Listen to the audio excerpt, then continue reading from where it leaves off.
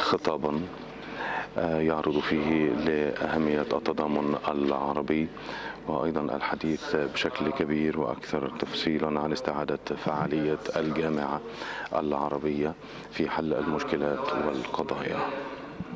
اليوم بيننا بفخامة الرئيس في رحاب الجامعة العربية، وهي مناسبة لكي أتقدم لفخامته مجددا بأسمى التهاني بمناسبة انتخابه رئيسا للجمهورية اللبنانية، مع التأكيد على أن هذا الانتخاب وما صاحبه من حالة من التوافق السياسي والسلم الأهلي election as well as achieving peace and security is considered to be a step towards development in Lebanon.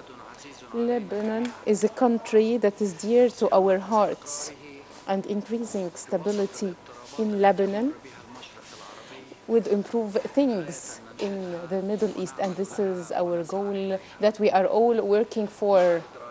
We realize the difficulties and the challenges faced by Lebanon to achieve such stability as well as reinforce it.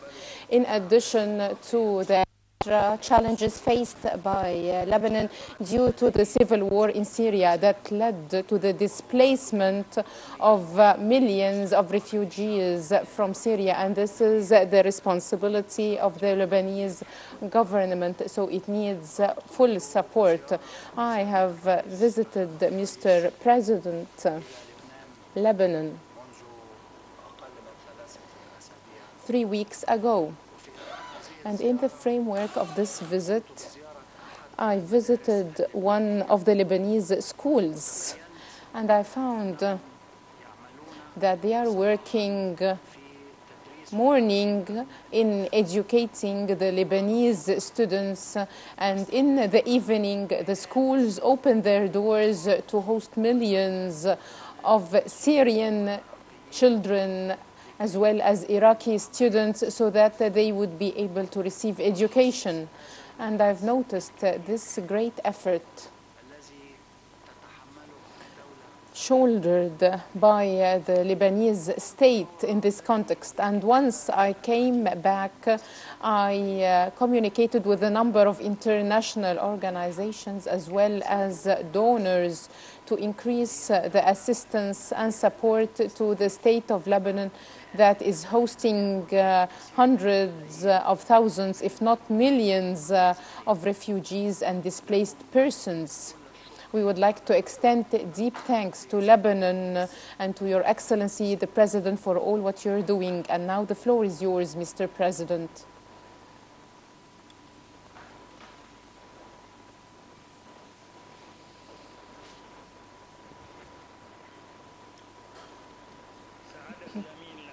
The Secretary General of the League of Arab States, Your Excellency Mr. Ahmed Abul Ghait, Your Excellencies, Your Highnesses, ladies and gentlemen, it's an honor and pleasure to meet you today under the flag of Arab countries at the headquarters of the League of Arab States to deliver a speech according to an important and generous invitation from His Excellency, the Secretary General Ahmed Abul Ghait. We are meeting today at a time when the world is witnessing great developments and changes that are similar in the dangers and challenges World War II, as well as its repercussions that no nation was apart from. At that time, the Arabs established an organization to unite them all and to defend their issues and causes. Lebanon played a pivotal role in the establishment of the League of Arab States, and on the 22 of 1954, the League of Arab States was established, and the Arabs has developed a charter for it. And if this charter was respected, then our Arab nation would have been able to avoid a lot of wars and scourges. And here we find that the world once more is going through a third world war, but it is divided and fragmented here and there. It is moved by terrorism that was never witnessed by humanity before. We have never seen such crimes. Terrorism that is hiding behind religion, and religion has nothing to do with it.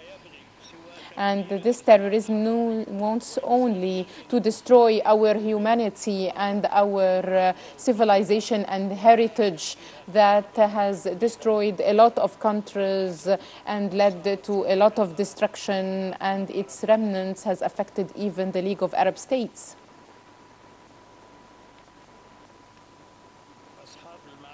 Your Excellencies, ladies and gentlemen, dear participants, the Zionism succeeded in turning the Zionist Arab war into an Arab war based on a sectarian and brutal war between the people of the same country, which would give a pretext for Israel to go on with the Judaization of Jerusalem, as well as making the Palestinians foreigners on their old territories. And this is a must to put an end to the bloodshed and also to be wise enough to rectify our path, as well as unite our efforts to protect Jerusalem, as well as the heritage of Jerusalem that unites the heritage of the Muslims and Christians and all their impacts. Can we imagine Jerusalem without the church and without the mosque?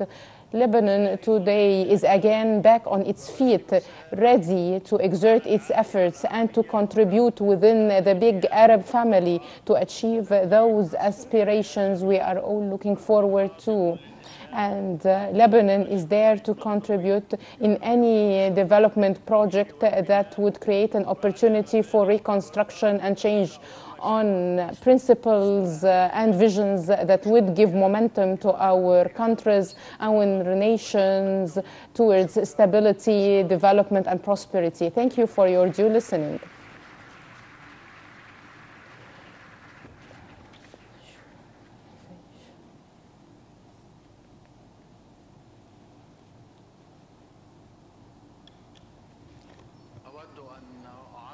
I would like to express on behalf of everyone our deep thanks and appreciation to His Excellency the President for this speech.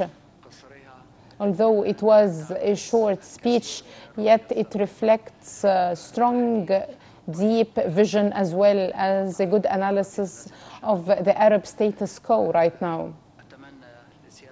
I wish the President a good visit to the city of Cairo and to the League of Arab States, and now I'm going to accompany him in a short tour in the League of Arab States, and then I will bid him farewell. And by this we come to the end of the ceremony. Thank you.